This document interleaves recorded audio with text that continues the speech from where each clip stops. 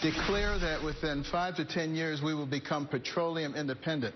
The moderate Arab states would have been so concerned about that, they would have turned over Osama bin Laden and anybody else you wanted on a silver platter within 2 weeks.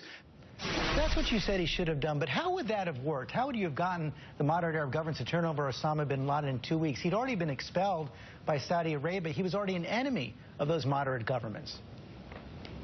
Well, I think they would have been extremely concerned if we had declared, and we were serious about it, that we were going to become petroleum independent, because it would have had a major impact on their finances. And I think that probably would have trumped any loyalty that they had to people like Osama bin Laden. But they didn't have any loyalty to Osama bin Laden. The Saudis kicked him out. He was their enemy. Well, you may not think that they had any loyalty to him, but I believe otherwise.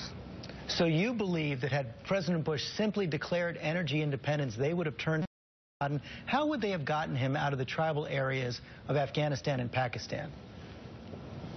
I think they would have known where he was. You know, there were indications, for instance, during the Clinton administration that they knew exactly where he was, but didn't necessarily pull the trigger. If we could tell where he was, I'm certain that they knew where he was. But at that point, we had some idea, but we didn't know for sure. I simply don't understand how you think this would have worked. Well, here's the point.